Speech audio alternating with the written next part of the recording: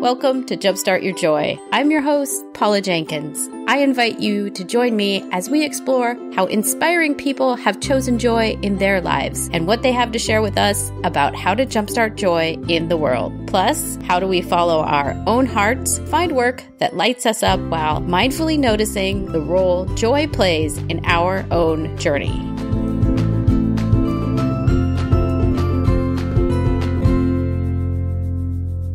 Welcome to episode 140. This is Paula Jenkins, the host of Jumpstart Your Joy. Welcome to the show. This week, I'm doing a solo cast, and it's all about the 4 pillars of joy, which are inspiration, action, mindfulness, and play or fun.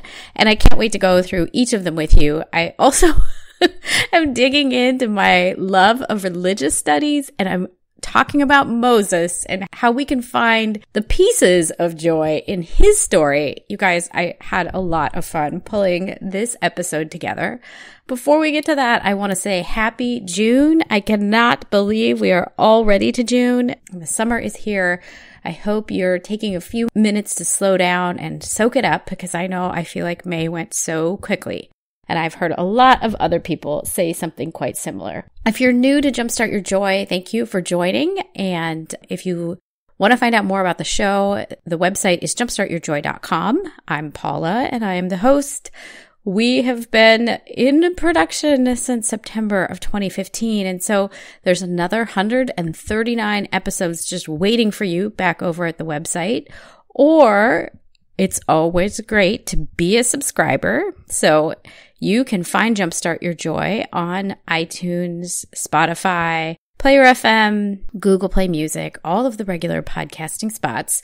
And if you subscribe, you get episodes magically downloaded to your mobile device every week so you don't miss a thing.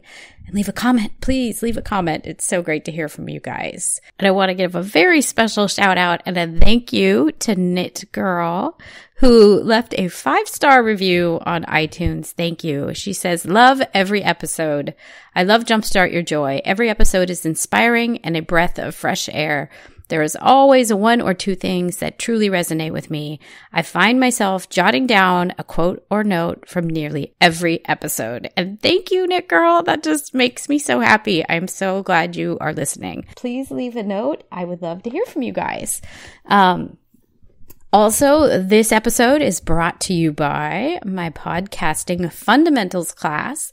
If you are considering starting your own show, I would love for you to check out my guide. I give you guys my top suggestions for hardware and software, which are questions that I get all the time from people. So you can get that cheat sheet easily if you subscribe to the course, along with some of the mindset things that come up.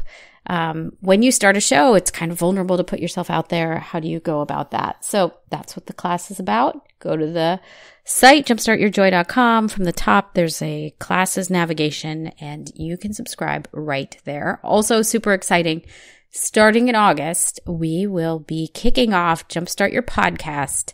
Yes, it's your chance to sign up for the class. So get on the list. Get on the email list, and you will be one of the few that finds out early about that class. So let's jump into this 4 tenets of joy. I'm really excited about this one. I feel like it was a lot of fun to pull together because, as you guys know, joy has been the focus of this show for nearly 4 years, which is a really long time to spend with the topic. And you've probably heard me say that it feels a bit like a muse, like there's things about joy that draw me out. It kind of like, it delights me some days, and some days it's really hard to feel joyful when there's so many hard things going on in the world. The first episode of season 3 was all about that. Like, how do you find joy when things just seem like they're upside down?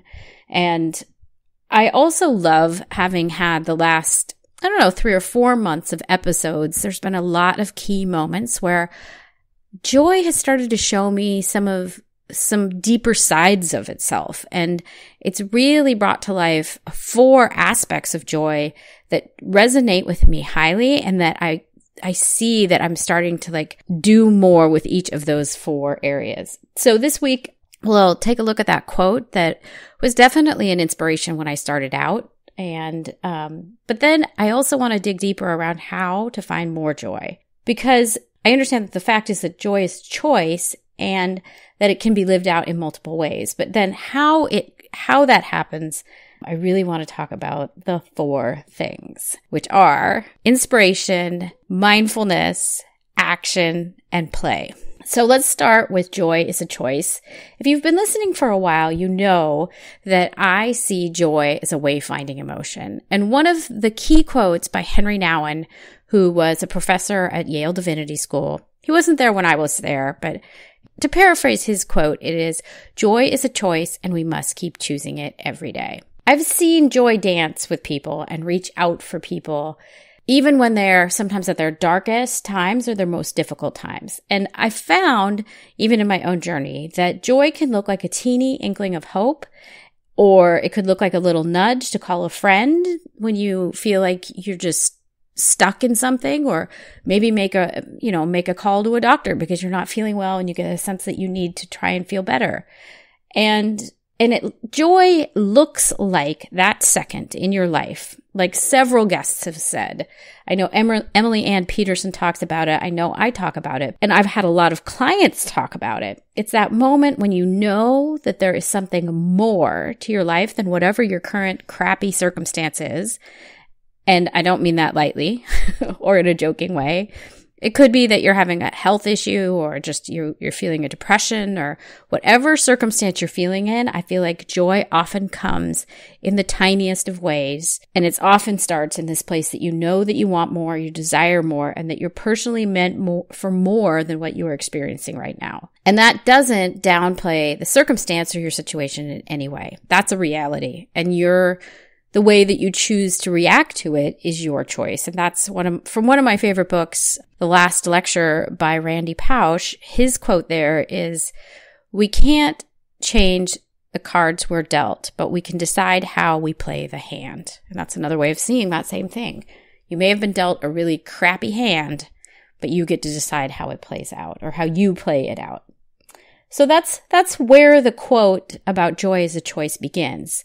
It begins when joy reaches out for you, which is something you'll also hear Debbie Augenthaler and I talk about next week. She's a psychotherapist, and she wrote a great book about You Are Not Alone. It's when joy breaks through the crap or the difficulty or the hard time and it finds you. And sometimes that's totally unexpected. It's that moment in hard times when you feel something happy, or you maybe notice that if food tastes good, or you feel yourself smile, and maybe you were kind of not expecting to smile in that moment because maybe something really awful had happened. And I want to debunk 2 myths that bubble up from time to time around joy and this work when we start talking about reconnecting with our own joy. And these are things that both totally surprised me. And so I think they're worth talking about. Because I want us to embrace that we are truly non-binary beings in an emotional sense. And what do I mean by that? I mean, emotionally, things are not always good or not always bad, right? Like if you go back and listen to the confidence episode with Julie and Liz, we talk about maybe how the inner critic often wants us to think of things as being binary, black or white, good, bad, awful, wonderful. And that's not the truth of our experience most of the time. The truth of the experience is that you can feel more than one emotion at once, and that is kind of surprising. So it could be that you're in the midst of a really difficult time, you're in the midst of depression, maybe you're mourning the loss of someone, and at the same time of feeling those kinds of hard emotions, you can also feel joy or happiness or delight, even when you're feeling overwhelmed by another, and I'll call them negative, but they're just a fact of being, another kind of emotion, right? There's space and capacity for you to feel both. And if you want to listen more about that, I really encourage you to go back to the Julia Samuel episode, and I'll link up to all of this in the show notes. And I feel like the big takeaway is we need to feel both, right? We need to have joy in the midst of sorrow or bereavement because it reminds us of who we are. It reminds us that there is something else, and it makes the difficult time bearable. So that's myth one, that there's no way you could have two emotions at once. So it's not okay. And I feel like often myself or clients, other people judge themselves when they're feeling more than one emotion, especially when they're strong emotions at the same time. You could be in mourning and still be delighted and laugh out loud at a movie, right? Like it just can happen. And I want you to be okay with that. The other thing that stands out for me, I would say I'm naturally wired to be a fairly joyful and happy person. And one of the things that I have seen is that oftentimes society very much wants us to be not too much of something. And there's some sort of unwritten rule somewhere that if you are a happy person, then maybe you're not also serious. That if you're goofy or joyful or silly, then you're not also smart, or you're not taking things seriously enough. And I really want to debunk that, because you can be a super smart person. You can be totally business minded. You can be an Ivy League graduate, and you can still be somebody that's laughing and having a great time at work and being silly and goofy, right? Like, I want to debunk that. Again, we're not just binary. We're not smart or funny. You could be smart and funny. And I think that brings such a beautiful breadth to our experience and our own life if we're okay and we can embrace both of those sides of our own self. Because I really wanted to bring those two up before we get into these 4 tenets and Moses. Just because I don't want any of us to hide our joy because of other people's non-dual thinking. I don't want you to hide your joy in this world just because other people are uncomfortable with it. That's not why we're here. What if instead of hiding your joy or being afraid that you're too much in any way, what if instead of you being too much in any way, the issue is just with other people? That they are uncomfortable with happiness, that maybe they're uncomfortable with extreme emotions in any way, that somehow as a child they were told that they were too much, and so now they take that on to mean anybody is too much. What if it's their issue instead of yours that you're happy? Because I think that's actually how it works, right?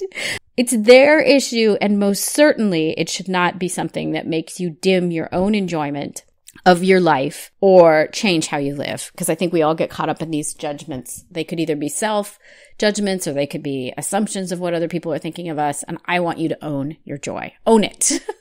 That's why you're here.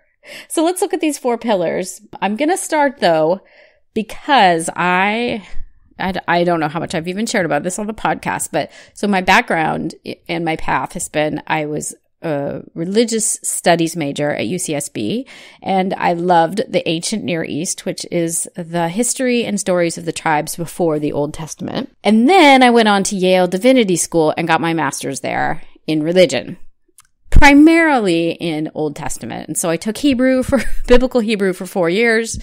When I was thinking about this show, I don't know why, but Moses came up. You guys probably all know Moses in the Old Testament, in the book of Exodus, and how he was first called by God to be a leader of the Hebrew people. And you probably know the story of the burning bush.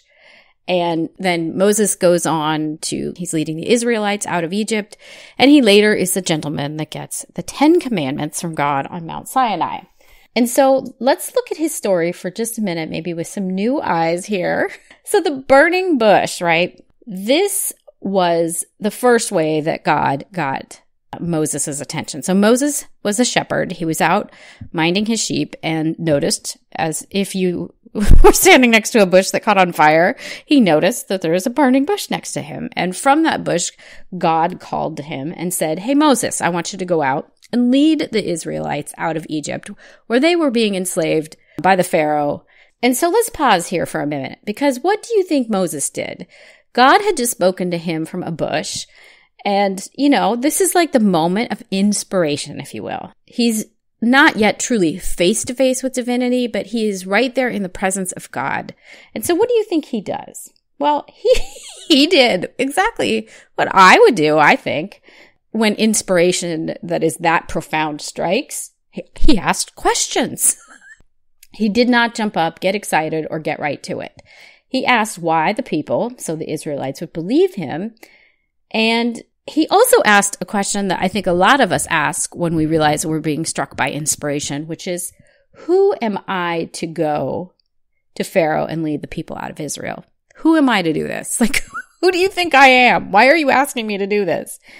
And his purpose there had been presented in this very literal blaze on the side of a mountain, like, hey, you're going to be the leader of these people. But he's asking first, like, why me? And then he says, well, who do I say that I am? Like, you're telling me to go do this, but what if they don't believe me? Who should I even say I am? So he keeps fighting this call that has been put out in front of him and this direction and this inspiration for the purpose of his life.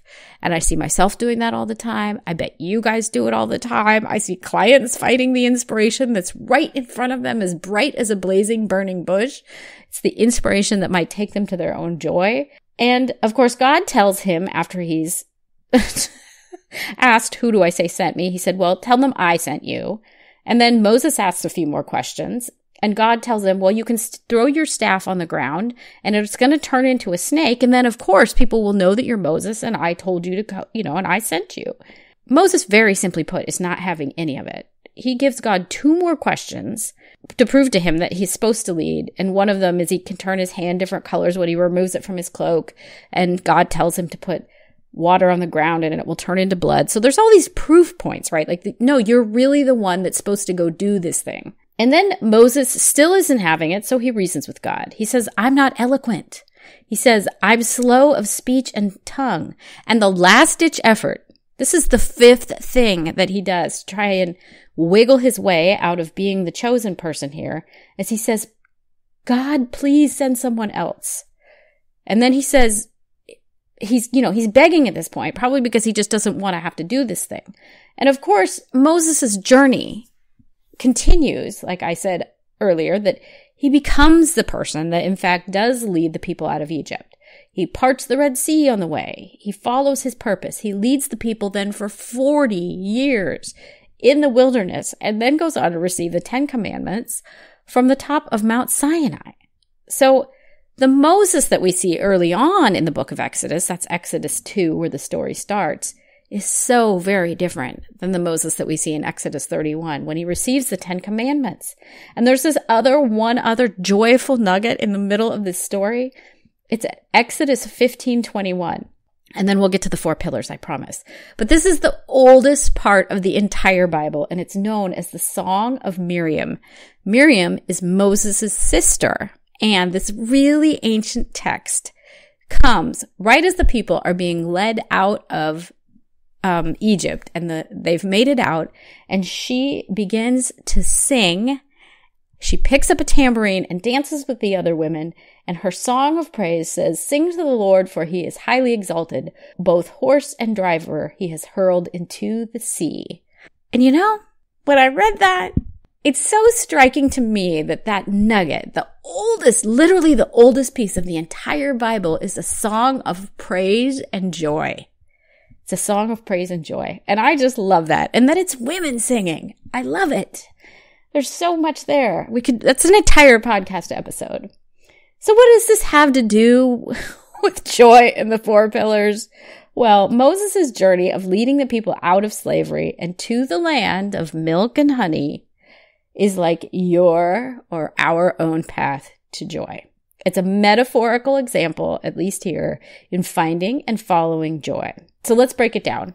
Moses first heeds the call of inspiration, even though he's doing it totally begrudgingly. And I see so much of everybody's, reaction to like, oh my gosh, I have to do that. I don't know that inspiration and the places that joy calls you are always the easiest or the ones you would choose for yourself. So we see that there with Moses. He also had a shift in his mindset. He was going to have to go from kind of begrudgingly being this person that was going to do this to then stepping up to being the leader, right? There's coaching in there. There's a shift probably from everything he knew as a shepherd and leadership. And so that's the second piece that we're going to look at too. And then he takes action on that purpose, right? It's not that he just sits back and goes, wouldn't it be joyful? No, he leads people. He parts the Red Sea. They wander for 40 years. There's a lot of action in getting to the joy of the promised land. And then for fun and play, both Moses and Miriam celebrate their freedom by dancing and singing a song of praise when they followed their inspiration. So inspiration, let's start with the first of these 4 pillars. I hope you've appreciated the story of Moses because I obviously love it myself. But in my own experience, inspiration is the tip of the iceberg for joy. You may have an experience of inspiration in many different ways. Kind of like, inspiration may be very obvious and show up in your life like a burning bush, or it might be something a lot more subtle than that. I believe that moments of inspiration or taking notice of the things that inspire you, well, those are inklings of joy. In my journey, the inspiration came in the way of spirituality. I got drawn into that world. I got drawn into the world of religion and religious studies, and this goes a little bit meta, I guess, but part of the inspiration was seeing the stories of people and how they have risen to the challenge of their own path and what's being asked of them. And there's a ton of inspiration for me in there. And it kind of following the thread of religion. It took me from a place of a fairly standard high school education into this much deeper place just at UC Santa Barbara, and then even further into the study of kind of psychology and why are people interested in following their own path and figuring out what brings them joy? Like, I didn't know that's exactly what I was studying when I studied it, but that's where that inspiration took me. It was leading me all through that path, and then later to get certified as a life coach, and then later to start the show. So I think inspiration is that wayfinding emotion. It's helping me weave the path. And when I find myself a little bit off the path, I can always go back to the question of, okay, where was I inspired? What's inspiring me now? I also love what Wayne Dyer says, and that was an early part of my inspired journey as well. He talks about inspiration being in spirit or inspired, right? Like you're getting close to divinity when you feel that surge of inspiration. So I think it's super important when you find the things that you get a little bit excited about or a little bit curious about. Inspiration can feel different for each of us, but when you start to feel it, to go follow it. Maybe, I don't even remember where the suggestion came in, but like when you start to feel like, okay, this person or this person's writing, like these things seem inspirational to me and I'm really curious about it, like then surround yourself with that person's writing. Read everything they wrote.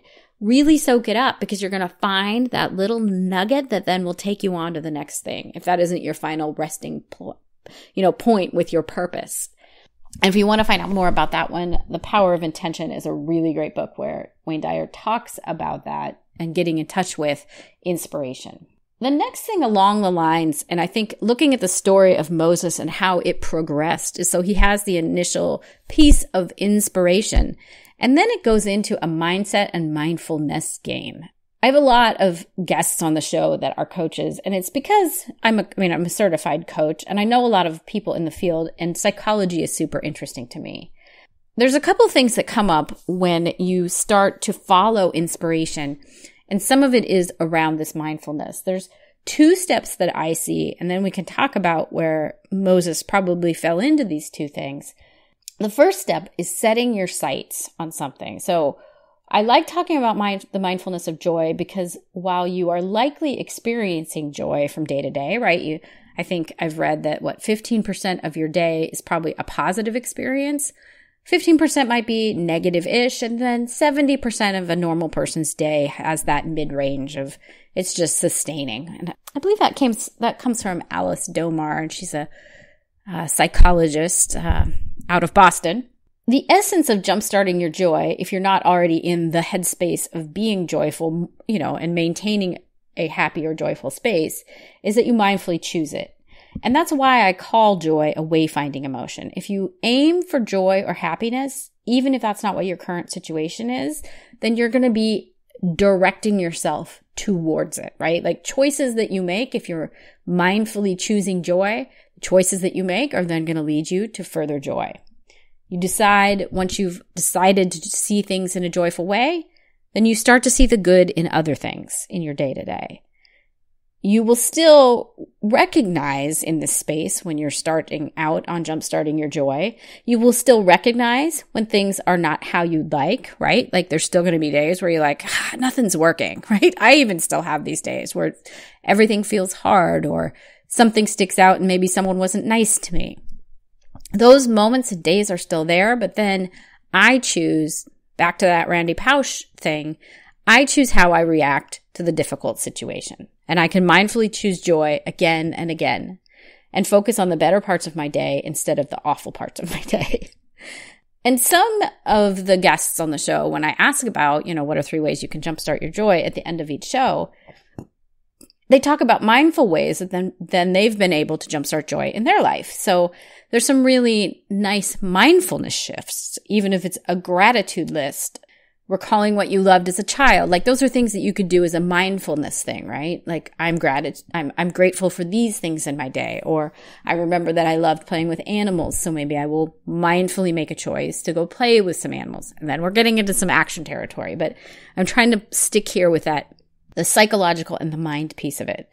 Another thing that you can try is the thing that I talk about when you catch yourself in the moment of making a decision and reflect very quickly. It doesn't have to be, a 5-minute thing that you take out of your day, but really quickly reflect on, is this thing based on love or fear before you take the action or make the decision? If you can say wholeheartedly, you can even, I'm putting my hand on my heart now, almost subconsciously. If you say, yeah, that's coming from my heart. I really love the feeling that I get if I'm going to do that. Or I love what that's going to do for me, or I love what that's going to do for other people if I make that decision. Yes, that's going towards joy, right? That is a mindful decision. If you're like, I don't know, I think I'm just going to do that because I'm worried about what someone will think if I'm not there. Or, I'm just going to do that because I already told them I'd go and now I don't know how to get out of this thing. Well, you're making that decision based in fear. And when you catch yourself, then it's time, the action that comes out of that, which is of course our next step. The action is to then respectfully bow out. You don't want to be there. It's okay to be that person. It's okay to live by your word and be in integrity and say, no, thank you. So if we go a bit deeper in dealing with mindset, you can go pretty far on your own, right? Like I think those are little tools where you can start to catch yourself and be mindful.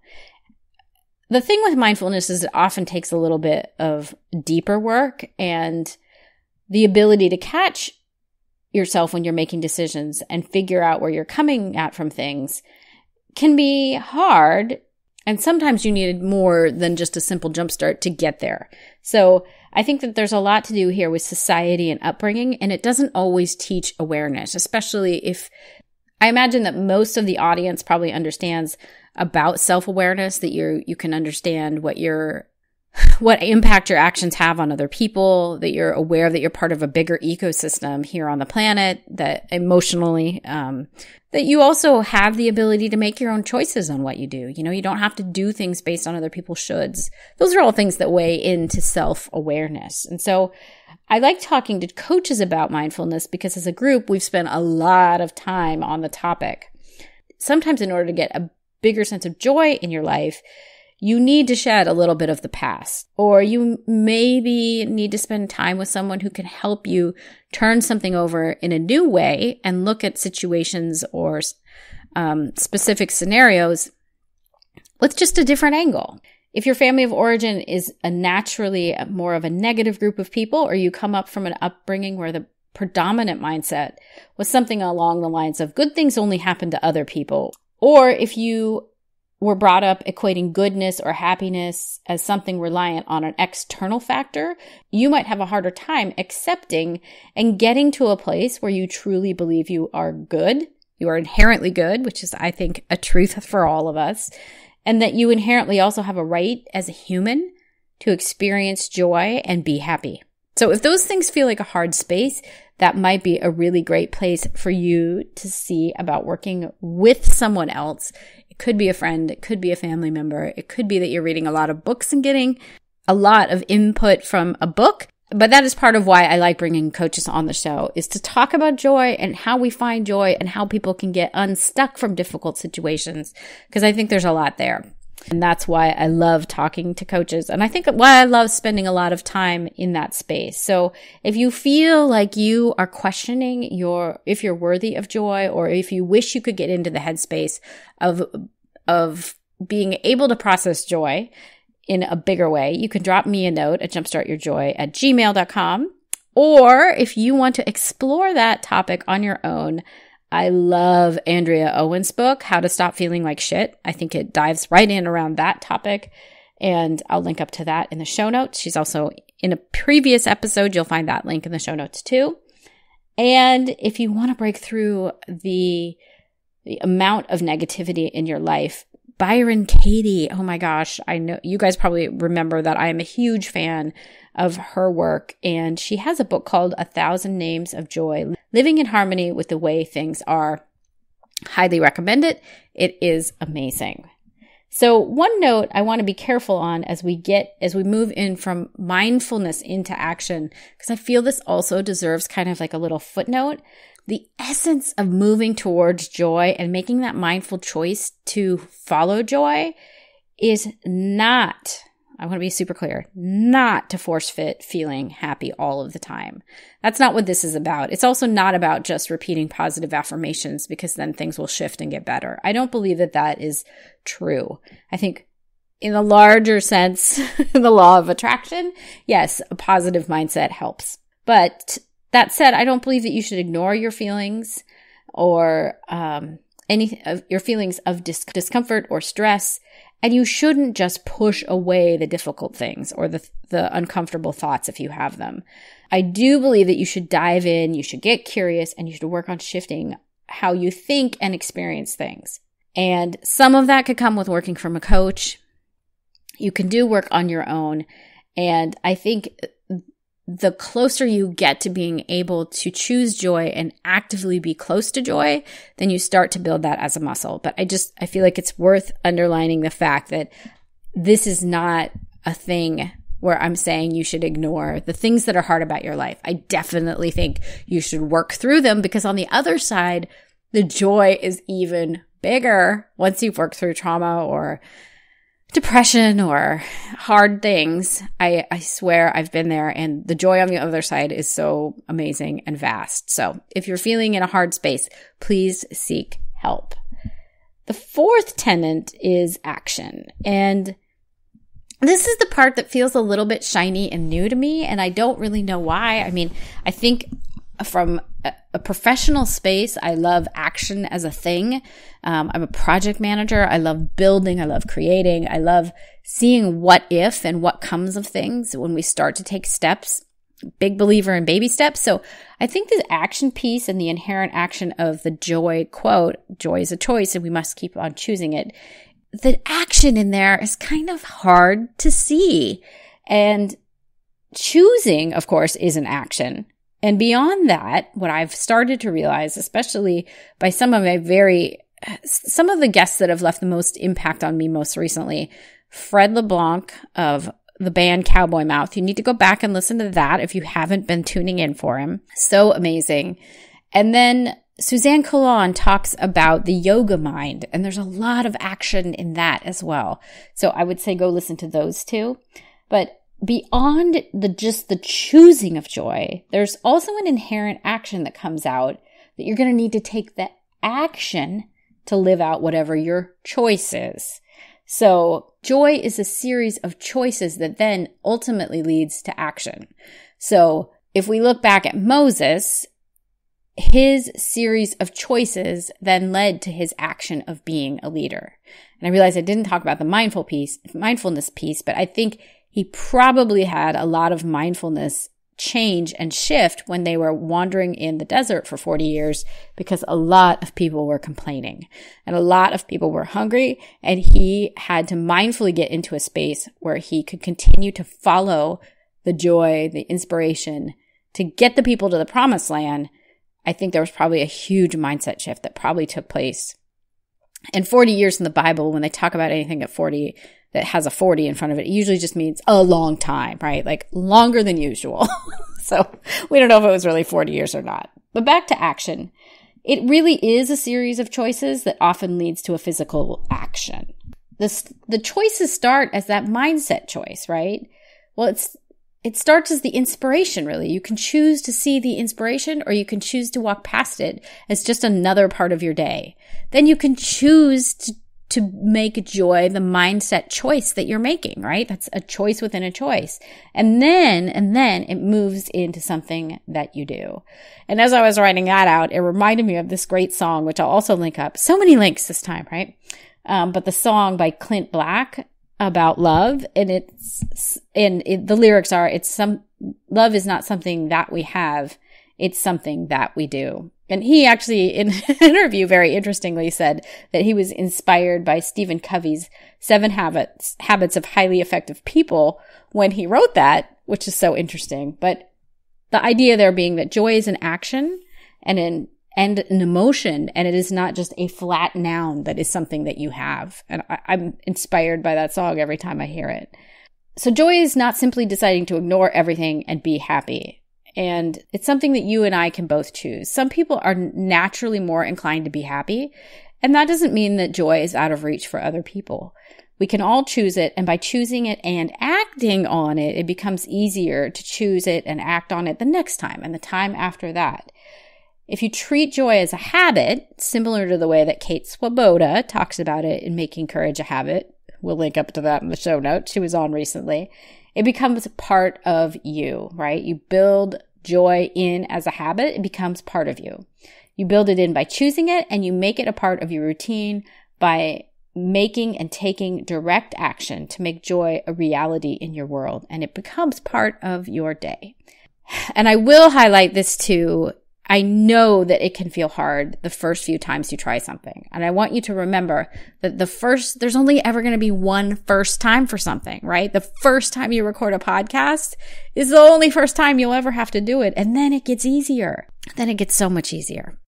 The last part is play for the sake of play. And I know calling it out as the Song of Miriam and that it's the oldest part of the Bible. I think there's something so rich about this territory that whatever your religious beliefs are, that the core of this text, the oldest part of this text, is a song of joy and delight and praise.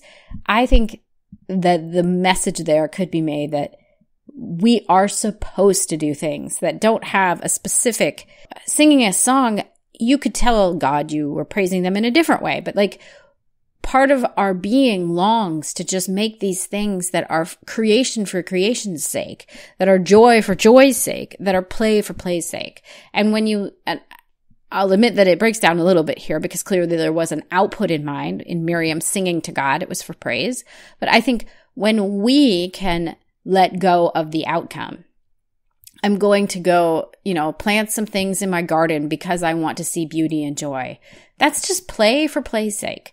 I'm going to, take a few minutes and write a haiku. That's just play for play's sake. And when we can let go of the outcome, I think joy dances in the middle in there somewhere. It finds us in the creation and in our desire to take the action to do something that is just fun and rejuvenating and maybe beautiful and connecting. When we do those things, joy comes and finds us, right? Like it doubles down. It reaches out for us in a new way because it's like, hey, I see what you're doing. Let's play. And so I really encourage you, if you have not taken the time recently, so Julia Cameron talks about this in the Artist's Way. Make time. Go out and do something for fun's sake, right? Summer's a great time to do this. Go explore something new. Go take yourself on a date, for joy's sake. And I'll link up to Julia Cameron's book in the show notes as well. So there we are. I hope you guys had fun with this. I had a lot of fun putting it together. The 4 pillars are, of course, inspiration, mindfulness, action, and then fun and play just for the fun of it. I hope that you guys have learned something here. I would love to hear if some of this touched you, if you liked hearing about Moses as much as I like talking about him. I would love to connect because it's been a little while since I did a solo cast and I love doing them. So next week on the show, I'm super thrilled to have Debbie Augenthaler coming on. She's a psychotherapist that deals with loss, mourning, and grief, and she lost her own husband unexpectedly as a younger woman, and then realized that she had a huge capacity to help others. That came out of 9/11, amazingly. And so I'm honored to have her on next week and would love it if you guys will come back for that. And of course, if you are thinking of starting your own podcast and would like a little suggestion, a list of suggestions on the hardware, software to use, head to the website, jumpstartyourjoy.com, and you can get it there. And if you want show notes for this, you want to go back to the myriad of things that I've referenced here, you can find it at jumpstartyourjoy.com/4joys. That's plural. Also on the homepage this week. So I hope that you'll come back next week to hear from Debbie and I. And until then, I hope that your days are filled with so much joy.